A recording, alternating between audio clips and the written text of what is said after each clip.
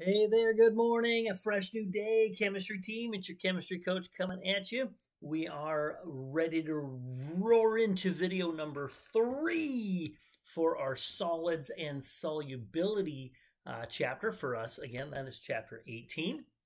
So we've looked at an overview of what a saturated solution is versus supersaturated, unsaturated, those kinds of things. We've looked qualitatively at the solubility of a solid, and then we looked quantitatively at it. So we've looked at problems on how to solve for KSP given a solubility. We looked at how to solve for the solubility given the KSP. Now what we're going to do is look at how we can impact that solubility, right? Does it have acid-base behavior? Can we impact things with a complex ion formation, which we looked a little bit in the complex ion chapter, so a little bit of review in this one. But I want to start with the common ion effect. We looked at that for acids and bases back in chapter 16, that if we add a common ion, that's going to shift the equilibrium away from that common ion being something in the equilibrium equation. We'll do the exact same thing. We found with acids and bases it reduced their ionization. And then I introduced it to you in that same one. So if you want to go back to the common ion effect video, I would recommend watching that before you watch this video to get the basic idea of the common ion effect. And we saw in that video that adding a common ion to a solid in equilibrium with its solution, that it would reduce its solubility. So let's look at that again real quick with a problem here. This is a qualitative one.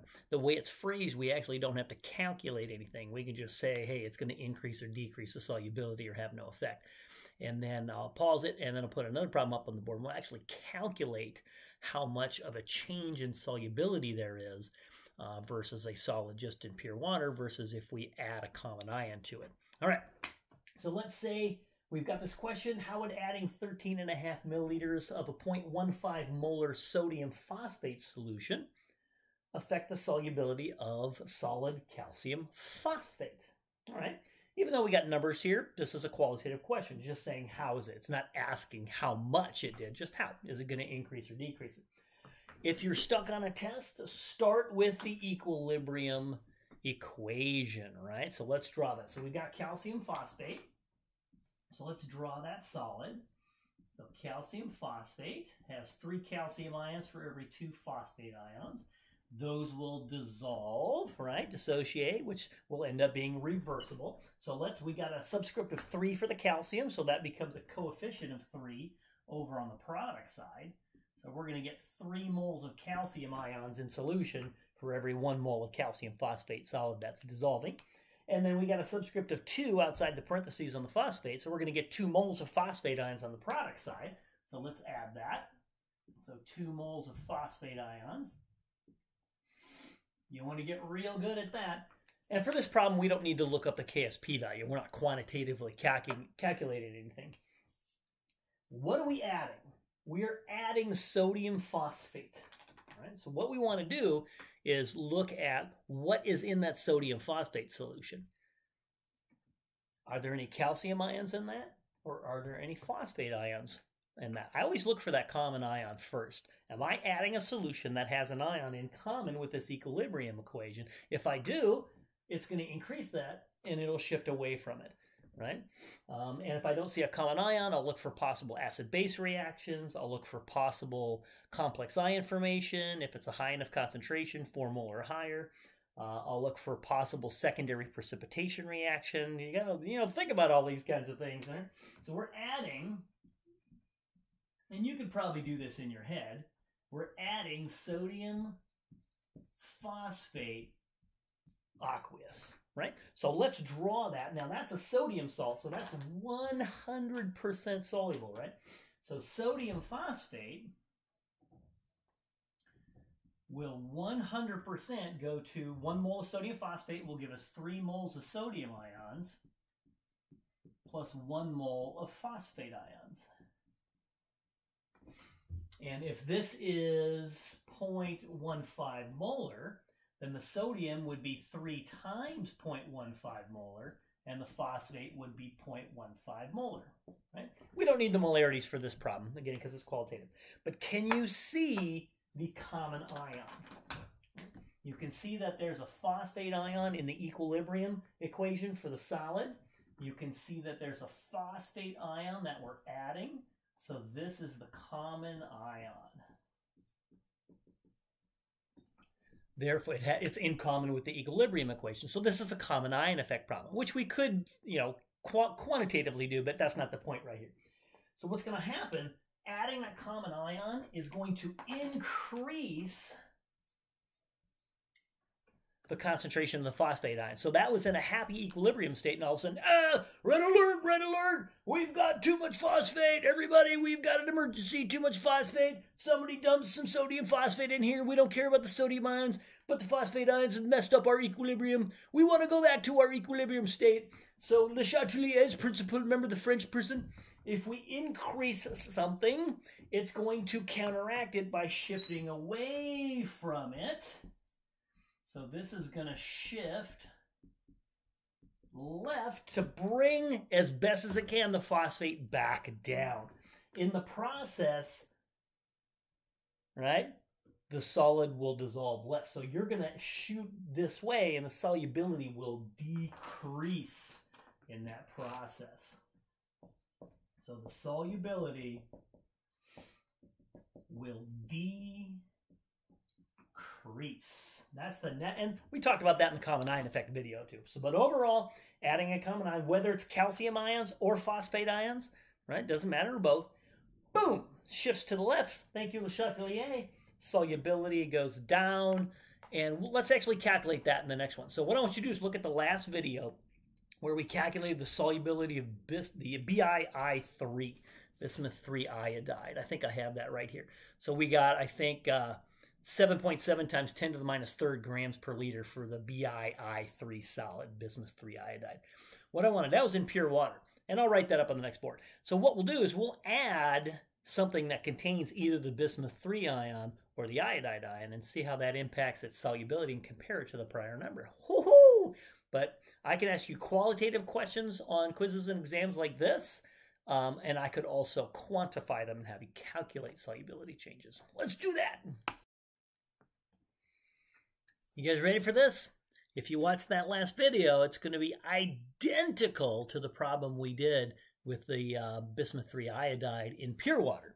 We're just adding an extra little tidbit to it. So let's say, what's the solubility of this bismuth 3 iodide in a 0.050 molar solution of bismuth 3 nitrate? Right? So first thing I'm going to do is look at, obviously I'm going to have this solid equilibrium, but I'm going to look at what I'm adding, this bismuth 3 nitrate. Seeing that's a nitrate solution that's 100% soluble, so let's look at what we're adding to it and whether there's a common ion present with the equilibrium equation for that solid. Let's take a look. So bismuth 3 nitrate, so let's take our bismuth 3 nitrate, and that's a solution that's 100% soluble because of the nitrate. That's why you can't find a KSP value for that, right? So we're going to go one mole of bismuth 3 nitrate will produce 1 mole of the bismuth 3 ion in solution. Plus we've got 3 moles of nitrate for 1 mole of bismuth 3 nitrate. So we're going to go the 3 nitrates there.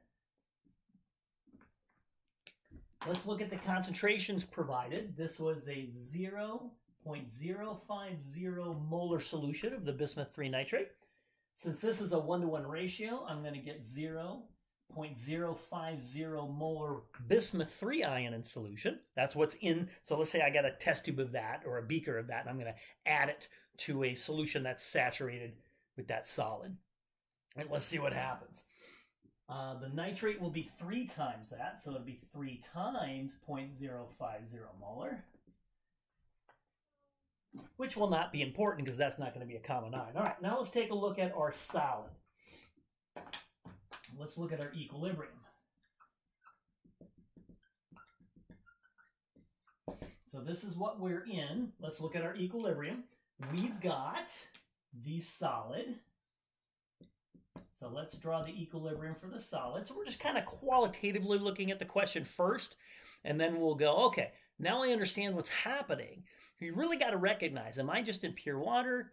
Am I in something that's not pure water, right? Or if am I in pure water, am I adding something, right? Is this a common ion effect? Is this an acid-base problem? Is this, dissolving a solid to form a complex ion problem? Blah, all this stuff. We have to think about potential reactions. All right, bismuth 3 iodide will dissociate to give us 1 mole of bismuth 3 ion and 3 moles of the iodide ion. First thing you look for before you look for reactions is common ion. You see the bismuth 3 ion that we're adding and the bismuth 3 ion that's in the equation. The nitrate ion is not going to do anything. It's not going to react with iodide. They're both negative. Nitrate can't form a precipitate, right? So I'm not worried about that. So I'm not worried about any side reactions going on here. Nitrate's not, acidic or basic or anything like that. But I do have the common ion.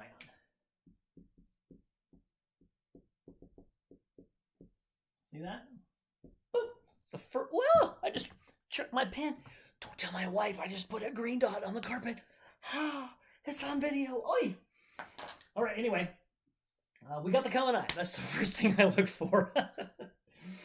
All we got to do now is set up our ice table exactly like we did on the regular problem. But in the last problem, in pure water, our initial, right? Let's do our ICE. So let's put that in green here. Let's do an ice table real quick. ICE. We don't have to worry about the bismuth 3 nitrate. I mean the iodide, bismuth 3 iodide. Now, in the last problem, we assumed in pure water that you're starting with just solid and 0 of this and 0 of this initially. Oh, I made that a little too ugly. There's 3 rows for an ice table, not 2. We put a 0 here for the bismuth 3 ion, and we put a 0 here for the iodide ion, because we were in pure water, so we're starting with none of that. And then we formed x of this, 3x of that, and at equilibrium we had x of the bismuth and 3x of the iodide. And then we plugged in the KSP value, solved for x, and then multiplied by the molar mass to get the solubility. But we're not starting with 0 bismuth, are we? We're in a bismuth 3 nitrate solution. Whoa, that changes things. So we are starting with 0.050 molar bismuth 3 ion, not 0. That's the difference between this problem and the last problem. This is all you do for a common ion effect problem. You just put a non-zero number there for the common ion. Wada bing, wada boom, right? But watch out here, because sometimes you got to multiply by the coefficient. We didn't have to here. It's 1 times that, but sometimes that'll happen. And we're starting with no iodide, right? We didn't add any iodide to this. So at equilibrium, the change, if 1 mole of this dissolves, I'm going to form x of that and 3x of that, right? Because there's a 3 in front of it. I get 3 times as much iodide after it dissociates. Then I do the bismuth ions. So at equilibrium, I'm going to have the initial plus the change. So I'm going to take the initial 0.050 molar I had in the solution, right? The original solution I had, plus I'm going to get whatever bismuth ion I get from the solid dissolving, which is going to be a pretty tiny amount, right? Because this is a common ion. It's going to be dissolving less than normal. 0 plus 3x is 3x. That doesn't change from what we did in the last problem. So the only difference between here and the last problem is that was just x in the last problem. Let's set up the equilibrium expression. And we know what KSP is, right? Solve for x. This is gonna be a type 3 equilibrium problem. Pause it, see if you can do that for me. Set up the equilibrium expression. We're gonna be assuming x is really small, so you're gonna have to test that assumption, making sure that that creates less than 5% error. So you could take the molarity divided by the KSP. If that's greater than 100, that's good. Or just solve for x and take x divided by 0.050. I think I'll do it that way and see if we get less than 5% error. So I'm going to pause this, set up a new board, and see if you can get the answer before I did. Go! Did you do it? Did you do it? Let's see if you get what I got. Let's go through the same process. This is a type 3 equilibrium problem. Step 1, right? Do Q versus K, see which way it shifts. Step 2, set up your equilibrium expression, your ice table equilibrium expression, yada, yada, yada. I think I forgot to do Q versus K, didn't I? Oh my goodness. So if you look back at that, my apologies. Q has to be 0, right? Because we had no iodide. So it has to shift right. That's why I did the plus X and the plus 3X. Oh my goodness, my apologies. Happens to the best of us, right? So step 1, Q versus K. Q is less than K, shifts to the right. Step 2, ice table. And I drew the expression back up, but I didn't do the ice table on there because you got it on your nose. So let's set up our K values. So KSP is going to be, if you look on the equilibrium table, it's going to be the bismuth 3 ion times the iodide ion cubed. There's nothing in the denominator, which is nice because that's a solid. I don't have to worry about that. If you were doing activities, that would be a value of 1, right? Solids and liquids have an activity of 1, but we're not doing activities. Blah, blah. All right, on our table, bismuth was 0.050 plus X, right? Because we had the initial 0.050 molar from the bismuth 3 nitrate solution, plus X, whatever we get from the solid dissolving to a little tiny extent, right? Iodide was 3X, right? So that'll be 3X cubed. Don't forget, you're cubing the 3 as well as the X. And that's going to be equal to the KSP value, which we can get from, I don't think that was on our table, so I had to give that one to you, which was, I think, 7.7. What do I have? Times 10 to the minus 19. This is going to force us into some gnarly stuff solving for X. So what we're going to do is we're going to make an assumption, right? Type 3 problem, that X is tiny. Let's assume X is tiny. So this would be approximately, so 0.050 plus X, and X is really small, that would just be approximately 0.050. So let's go 0.050. And 3X cubed, 3 cubed is 3 times 3 times 9 times 3 is 27. X to the cube. So that'd be 27 X cubed. 27X cubed. Righto? Let's test that. Let's solve for X. Take X divided by 0.050, right? That divided by that. Times that by 100 and see if that's less than 5%. So let's solve for X. So X will be equal to, let's take the KSP value, which you'll either find on your table or is provided. This I have to give to you, 7.7 times 10 to the minus 19.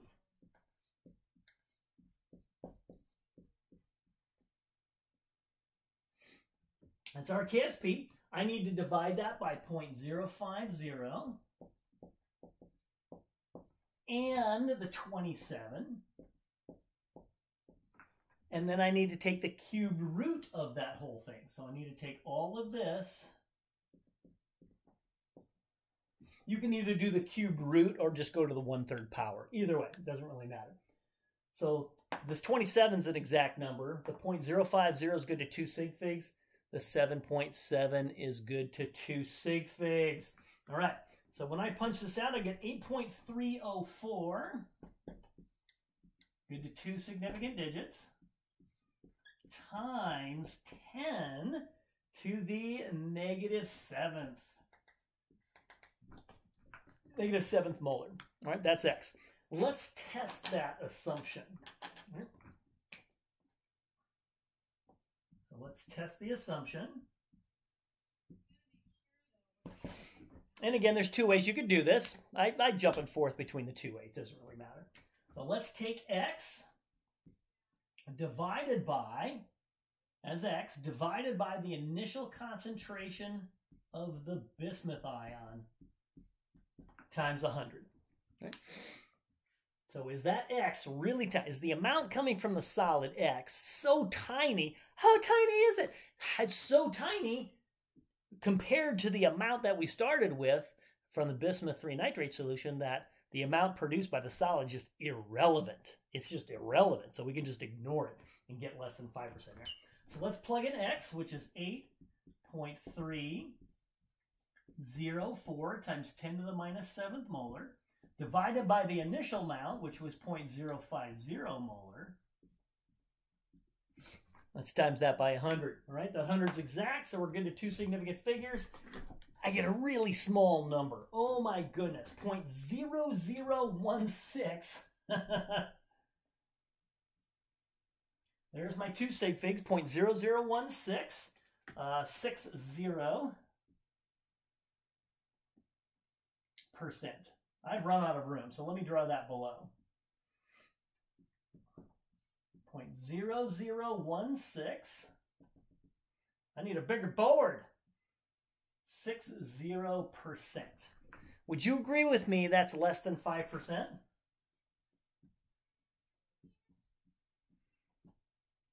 That makes our assumption valid. We are perfectly valid in assuming 0.050 plus x is just 0.050. I mean, that's an insignificant percent error. Insignificant and tiny. Nice. All right. So all we have to do is take x and then figure out what the solubility is. Because remember, x is the solubility of the solid. That's the bismuth ion concentration that comes from the solid. So let's just take that value of x exactly like we did in the last problem. That would be the molarity, the molar solubility, that would be the molarity of the bismuth-3 ion, x, from the solid, and then convert that to moles of the solid, and then multiply by the molar mass of the solid. So I'll do that on the next board. I might be able to fit that on here. Let's give that a shot. Let's take this value of x and get the solubility. So x was 8.304. This isn't going to fit on the board. I'll do it on the next board. So write that value of x down. I'm going to pop this off and then do our last calculation where we have some more space. So much nicer. We've got some space. All right. So I just reiterated that we solved for x, right? The amount of bismuth ion produced from the solid dissolving in a bismuth-3 nitrate solution of 0.050 molar. That's a different value of x that we got in pure water, right? This is a lot smaller. That represents the bismuth-3 ion concentration. So I'm going to write that as 8.304 times 10 to the minus 7th moles of bismuth-3 ion per liter solution, good to two significant figures. We want the solubility, that would be grams of the solid per liter of solution. So let's convert the bismuth-3 ion. So we want to look at moles of bismuth-3 to moles of the solid. Can you see it's a 1-to-1 ratio there? Right? You can look back on your equilibrium equation as well, and 1 mole of bismuth-3 iodide solid produced 1 mole of bismuth-3 ion. That's why it was x and not 3x like the I minus. That allows us to cancel that out. So the moles of bismuth-3 ion go. Now I've got moles of bismuth. This would give us the molar solubility of the solid. But I didn't ask for the molar solubility. I asked for the solubility. Let's multiply that by the molar mass. So for every mole of bismuth-3 iodide, we want to know how many grams there are. And we did that in the prior problem, so I'm just going to write that number back up. Just look at your periodic table. Take the iodine times 3. Add 1 of the bismuth to it, limited by decimal places. All right, so I got 589, right? If you look at the last problem, 589, that's a big number. 589.6938. That was good to 4 decimal places. 693810. Grams of bismuth-3 iodide. Right, so that allows us to cancel out moles. That'll give us grams of bismuth-3 iodide per liter solution. That would be the solubility, right? Two significant figures. This is exact. That's a lot more than 2, so forget about that. We're good to 2 significant figures. Right. So pop that out for me real quick. All right. And what I want you to do is look at the prior video, find what the solubility was of bismuth-3 iodide in pure water. Well, let's compare these. Remember, we predicted the solubility to go down with the presence of the common ion. Let's see if the math bears out. So go in the prior video, look at the answer we had for bismuth-3 iodide in pure water. I'll wait for you. All right. Did you do your due diligence and look it up? All right. So Multiply the molar mass times your value of X, the bismuth ion from the solid.